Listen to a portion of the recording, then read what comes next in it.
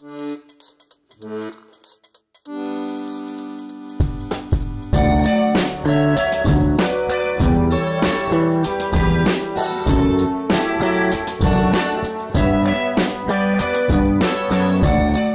Bill Nichols here. Today I want to bring you some news that's happening in the drone industry, particularly for people that are looking to fly their drones for commercial purposes, so for work or business.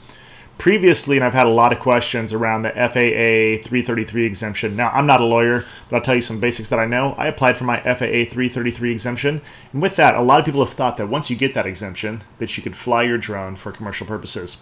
You can if you're a pilot, and you're flying within the rules that have been established, but if you're not a pilot, an actual private pilot or sport pilot, or have a pilot, you're a certified airman through the FAA, you're not flying your drone for commercial purposes. Your company could receive an FAA 333 exemption and you could hire a pilot in command, but you can't be the pilot in command. So there's a lot of confusion around that. And that is one of those things where I thought that was excessive, but I was going through the point of deciding to go to flight school and get my private pilot license just so I could do that. And then I started hearing about Part 107 a few months back, or late last year. So originally Part 107 was going to be official in spring of this year, or late spring of this year. They just announced it today, and they threw down the guidelines of the rules. So this is a quick video. I'm going to go over Part 107 and what it means. And basically what they've done is that they've created a small class UAS rule. That's what the Part 107 is. And with that, they've launched some guidelines on what you need to be if you want to fly an unmanned aerial system for fun, for work. How do you become a pilot? And then apply to a waiver to Part 107. So I'm going to step through some basics really quick today on this, show you what it means. It's actually very reasonable. I don't know that there are fees that have been established yet. I'll need to look that up. But if let's just jump right into it. So I'm going to start with, I've gone to the FAA.gov site, gone to unmanned aerial systems, getting started in flying for work or business. So the instructions on this page, like they've said, they will become effective in August. So there's a 60-day period after they've made this announcement. After that 60 days, they have the Part 107 will go into effect. So basically your pilot requirements, you've got to be 16 years old. You have to pass an initial aeronautical knowledge test at an FAA-approved knowledge testing center, and then must be vetted by the TSA. People who already hold a pilot's certificate issued under 14 CFR Part 61, and they've completed a flight review within the previous 2 years, can complete a Part 107 online training course, and they've got the link there. So there is going to be, if you look on the right here, top tasks, you still register your drone, so you should be registering your drone now if you're out flying it. Every single one needs to be registered. It's only $5. Do it, label your drone, and do that. Becoming a UAS pilot, so that's coming soon, and then applying for a waiver. So if we look at the aircraft requirements, they need to be under 55 pounds. They have to be registered. Class G airspace. I'm not going to go into the details of that. I've read through what Class G is. You can look up on Wikipedia, everywhere else. But I'm not going to go into the details there right now. Must fly under 400 feet. Must fly during the day. Must fly at or below 100 miles an hour. Yield right away to manned aircraft. So really basic safety rules. Must not fly over people. Must not fly from a moving vehicle. Now this is there are some pieces around the moving vehicle where it said if you're in sparsely populated areas, that's okay, but you can't fly from another craft. So let's go into the Part 107 summary. So these are the basic rules, and what I've done is I've gone to becoming a pilot. So they have becoming a pilot here, and then to become a pilot, you must be at least 16 years old, read, speak, and write, and understand English. Exceptions may be made. Be in physical and mental health condition to safely operate a small UAS, and pass the initial aeronautical knowledge exam at an FAA-approved testing center. I plan on doing this the day that it's available so that I can be up to par and make sure that I'm operating my craft when I'm doing it for commercial purposes under the rules.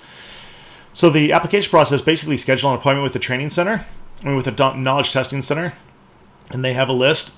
Pass the initial nautical test. It has the test areas that include regulations, airspace classifications, weather sources, small unmanned aircraft loading and performance, a bunch of other pieces. Complete FAA Form 871013 for remote pilot certification. And then a confirmation email will be sent when an applicant has completed the TSA security background check. A permanent remote pilot certificate will be sent via mail once all other FAA internal processing is complete. And so those are your steps. I'm going to put all of these links down below in the description. Then let's go over to the summary, because the summary's got basically everything that's in the 107, at a high level. So the craft has to be less than 55 pounds. Visual line of sight only. So the unmanned aircraft must remain within visual line of sight of the remote pilot in command and the person manipulating the flight controls of the small UAS. So this is key because I get asked all the time, oh, can it go 2 miles, 3 miles, 4 miles, 5 miles? And I've said many times, that's not applicable. Now, I did in a remote area, took my Phantom out to see what the distance test was. I did also put a caveat out there that I would likely never fly it that far. So I took it out 2 miles, brought it back. I don't really ever fly my drone now without it being in line of sight. I think that it's a safety hazard, especially with the Phantom. You have blades that are spinning in sport mode at 8,000, 9,000 RPMs. When you have an Inspire that weighs much more or something even larger, you have the real opportunity to create, damage and to injure people, potentially causing fatal injuries. So, safety first, and you want to make sure that that is within line of sight so that you always have, that view of it. At all times, a small unmanned aircraft must remain close enough to the remote pilot in command and the person manipulating those flight controls for those people to be capable of seeing the aircraft with vision and not with FPV. So not any other device besides corrective lenses.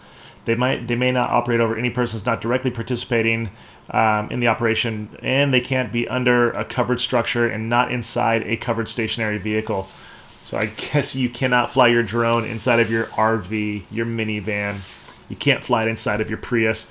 Daylight only operations. Now this is actually pretty reasonable, or civil twilight. So you can go 30 minutes before sunrise and 30 minutes after sunset with appropriate anti-collision lighting. So it'll be interesting. We'll have to see if the lights that are on the Inspire and the lights that are on the Phantom, if that qualifies as anti-collision lighting, if it's bright enough. Yield right of way to other aircraft. May use a visual observer, but it's not required. The first-person view camera cannot satisfy see and avoid requirements, but it can be used as long as the see and avoid requirements are met in other ways. Max ground speed of 100 miles an hour. Maximum altitude 400 feet above ground level. Originally, Part 107, it looked like it was going to be 500 feet above, but 400 feet's fine. Weather visibility of 3 miles from the control station, so from where you are. Operations in Class B, C, D, and E airspace are allowed with air traffic controller permission. Operation in Class G airspace are allowed without air traffic controller permission. No person may act as a remote pilot in command or visual observer for more than one unmanned aircraft operation at one time. No operations from a moving aircraft, so you can't be in a helicopter operating your drone. No operations from a moving vehicle unless the operation is over a sparsely populated area. So I think if you were, say, using the Typhoon with the Wizard, the Typhoon H, and you had that Wizard in your backpack, and you had it following you, or you were mountain biking, or you're doing a follow me video or something in a sparsely populated area, we'll have to look and see if there's an official definition of sparsely populated, if that's so many people per square mile or not. No careless or reckless operations. No carriage of hazardous materials. Requires a pre-flight inspection by the remote pilot. You can't operate it if you have sufficient reason to know of any physical or mental conditions that would keep you from operating it safely. And then there's just some basic others. I'm not going to go through all the others, but there's some interesting ones, like external load operations are allowed if the object being carried by the unmanned aircraft is securely attached. It does not adversely affect the flight characteristics. This one clause right here, this is going to open up Amazon, UPS, FedEx, Domino's, McDonald's to, I can just imagine, I don't know right now, but in the next few years we could see the airspace below 400 feet with some Domino's drones delivering pizza. I know that Amazon is going to be all over this. Transportation of property for compensation or hire allowed, provided that the aircraft, including its attached systems, payload, and cargo, weigh less than 55 pounds. The flight's conducted within visual line of sight and not from a moving vehicle. So that's interesting. That kind of takes out the other one up above. The flight occurs wholly within the bounds of a state and does not involve transport between Hawaii and another place in Hawaii through airspace outside Hawaii, etc. Remote piloting command. Establish a remote piloting command. A person must either hold a remote pilot airman certificate. So if there are any pilots out there, I believe that this remote pilot airman certificate is brand new and doesn't currently exist. So the person operating the drone must either hold a remote pilot airman certificate or be under the direct supervision of someone that does, so you can have remote pilot in command. So that's way different than FAA 333. With that, it required that the pilot in command was an actual pilot, a certified airman through the FAA. There's the qualifications for a remote pilot certificate. And then a Part 61 certificate holders may obtain. So I think that's your Part 61. I think that's your airman. I'm not positive, so don't blast me on there. And then until international standards are developed, foreign certificated UAS pilots will be required to obtain an FAA issued remote pilot certificate. Remote pilot must. So here's a couple of things. Remote piloting command must make available to the FAA the drone for inspection or testing and any associated documents records. Report to the FAA within 10 days of any operation that results in at least serious injury, loss of consciousness, or property damage of $500. Conduct a pre-flight inspection to include specific aircraft and control systems. Ensure that the UAS complies with the existing registration requirements. Remote piloting command may deviate from the requirements of this rule in response to an in-flight emergency. An FAA airworthiness certification is not required, but you must conduct a pre-flight check of the small UAS, or the drone.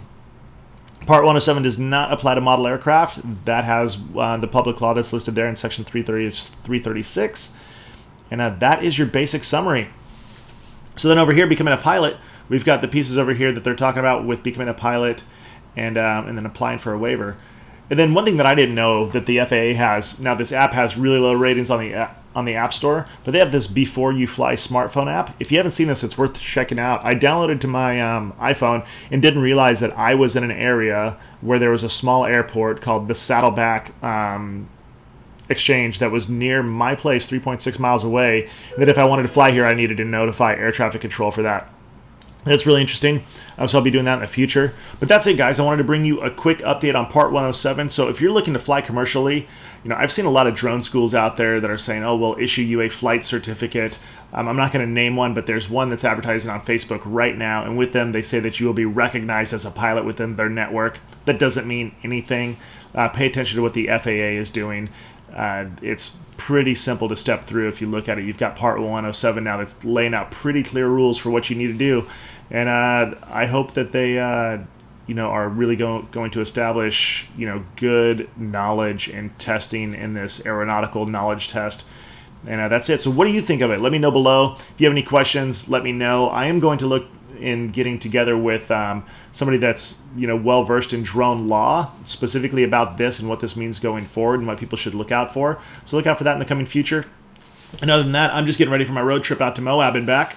So I'll be posting every day during that trip with probably some vlogging during the trip, and then so you can see some behind the scenes stuff of shooting, and then some other pieces that I'm doing. So thanks a lot for watching today. You keep watching. I'll keep making videos, and I'll talk to you soon.